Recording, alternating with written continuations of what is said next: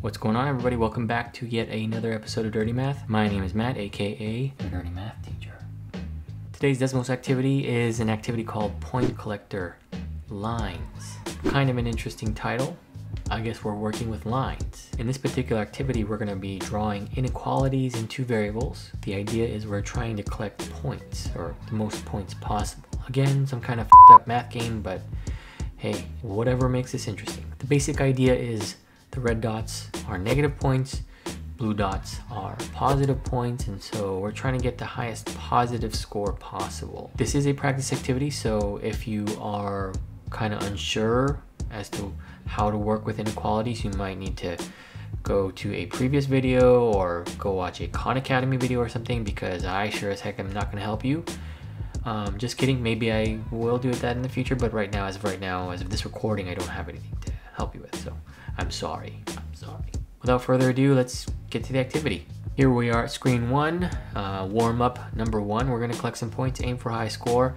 This one's kind of easy. We're just going to drag those two purple dots until we get the biggest ratio of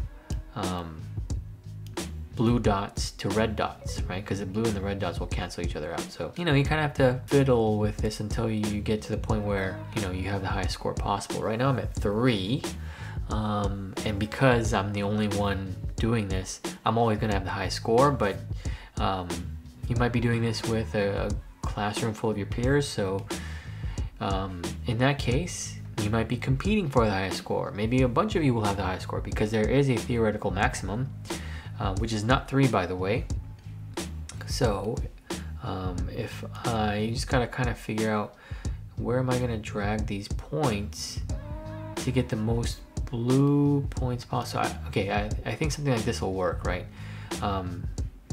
Because this way you're collecting all the blue dots and only 2 of the red dots, and I don't think there's any other way to do this, right? Because if you drag this way, you're still losing out on one of the blue dots, right? So yeah, there's just not a good way to do this. Or if you're going like this, right?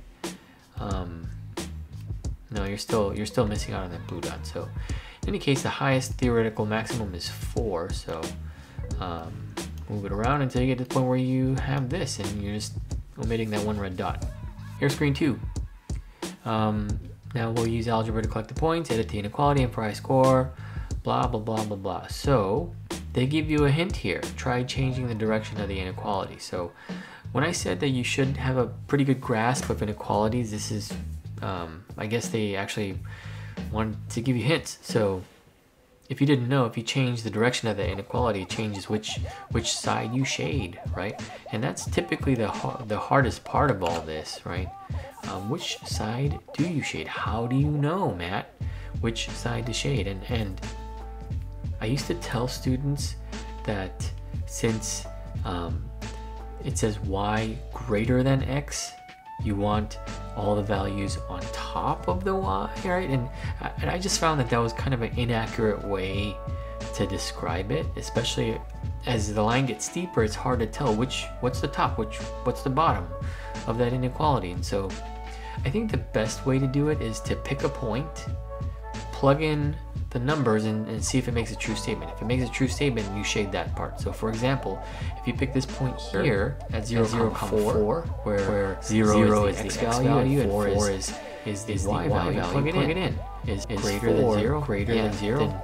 Then shade that, right? Because if you picked 4, 0, right? 4, 0, right? Is 0 greater than 4? It's true. Shade that side. Pick a point. If it's true, shade that side that the inequality is on. So, or that side that the point is on for that. You get what I'm saying. Screen 3.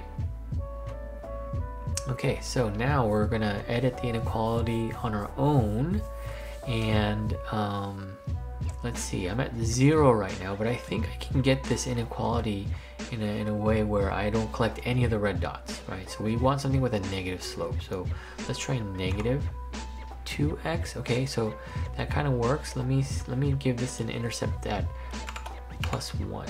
Okay, good. Okay, so y greater than negative 2x plus 1. Now notice those 2 red circles are open, right?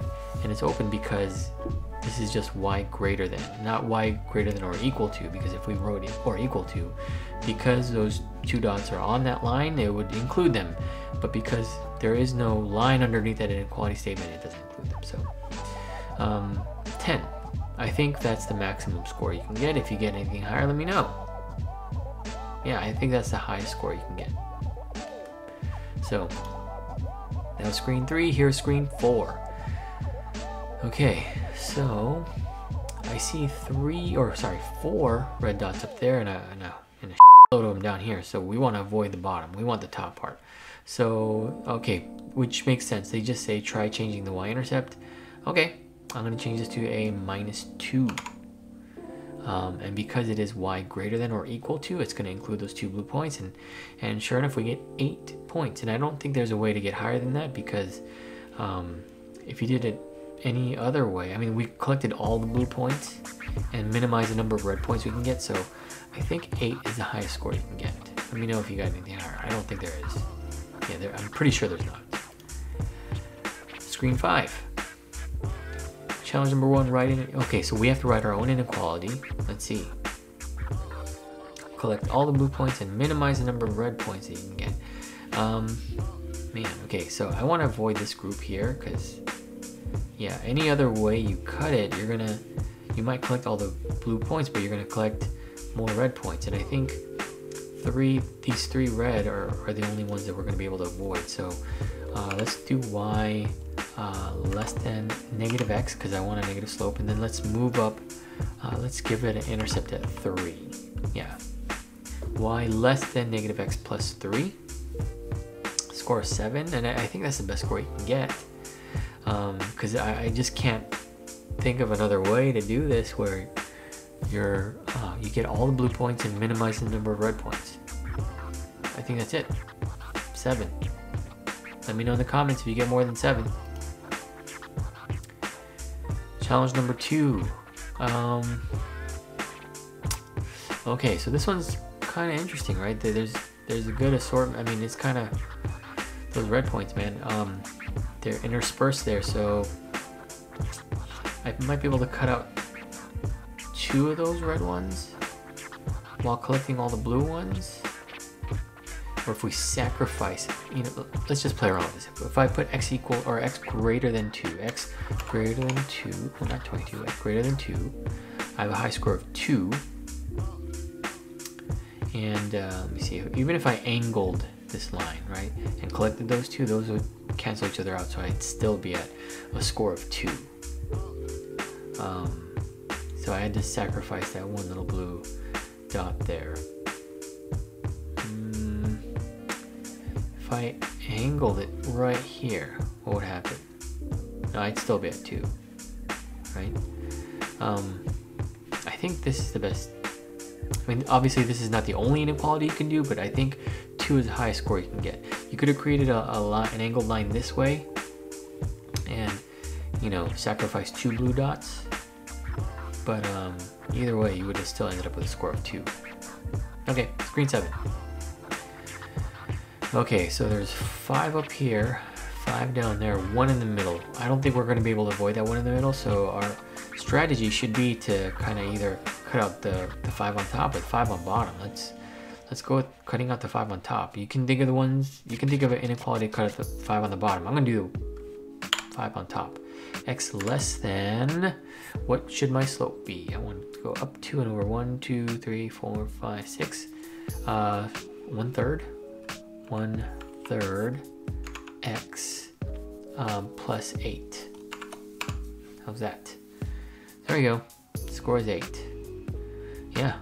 Cut out those ones at the top or the bottom, and you end up with the same score. So I think that's the best score we're gonna get. Okay, here's screen number 8.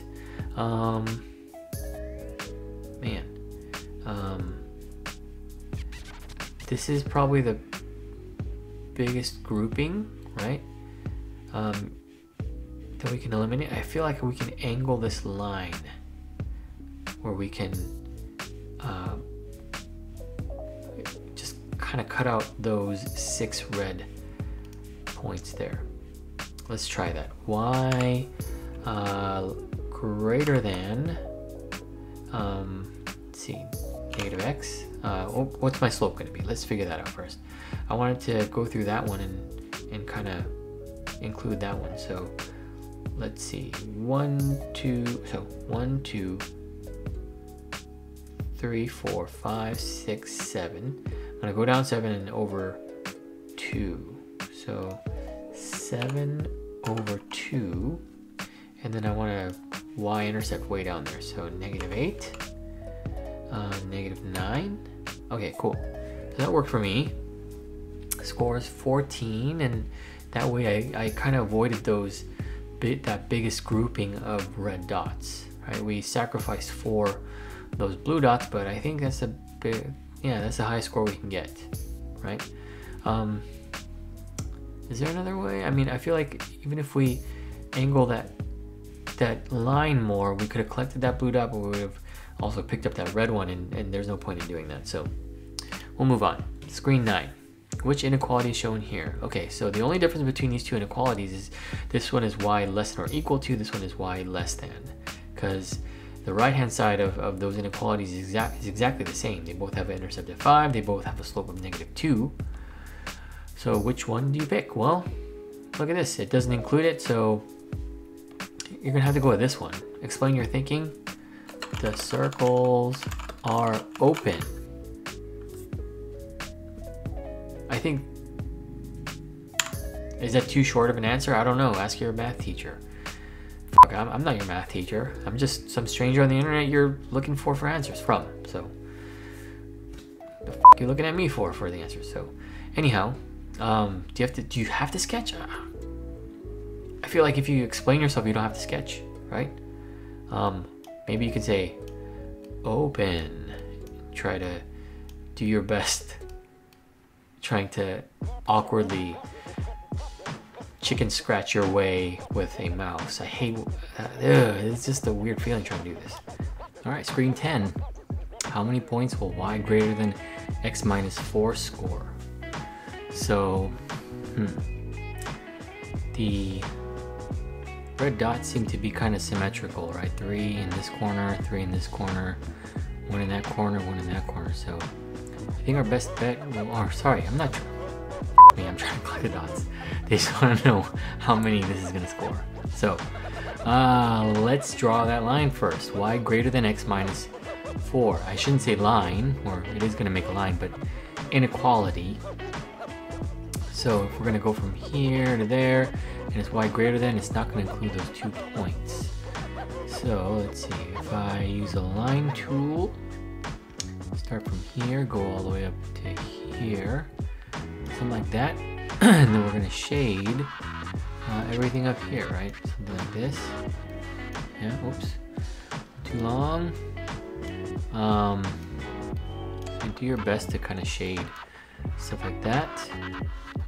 And then let's see, what's going to cancel out with what? It's going to cancel out with this one will cancel out with this one will cancel out with this one with this one with this one, which leaves us with 3. So I'm going to say it's going to leave us with 3. So explain your thinking. I've already used the sketch tool. So explain your thinking. I don't know, I feel like this is one of those things where the sketch does all the explaining for me, so I'm not gonna do it. You write your own answers. I'm already helping you enough. Your math teacher probably hates me by now. So write your own answers. Screen 11, which one doesn't belong? Which one of these inequalities seems different from the rest? Okay, so whenever I give my students questions like these, there's more than one answer. So let's see, for example, if we pick this one, you can say this one is the only one that has that little line underneath the inequality. If you pick this one, you can say this is the only one with a y-intercept, a fractional y-intercept, right? If you pick this one, you can say this one is the only one that doesn't have a y-intercept. If you pick this bottom right hand one, you can say it's the only one that doesn't have a fraction in the inequality. I don't know. Pick whichever one you want, right? And just, I guess, determine what which one doesn't belong, right? So screen 11, let's go to screen 12. Challenge number 5. Okay, so in this case, okay, we're introducing compound inequalities. Look at the hint. So try something like, so I'm just gonna go ahead and copy this, see what happens. So look at that, compound inequality. So you're getting all the y's in between those two lines, x minus 1 and x plus 1. So let's do our best to collect all the blue dots, or as many of the blue dots as possible, right? So I feel like, I mean, the easiest thing to do would be to just kind of increase the y intercepts here.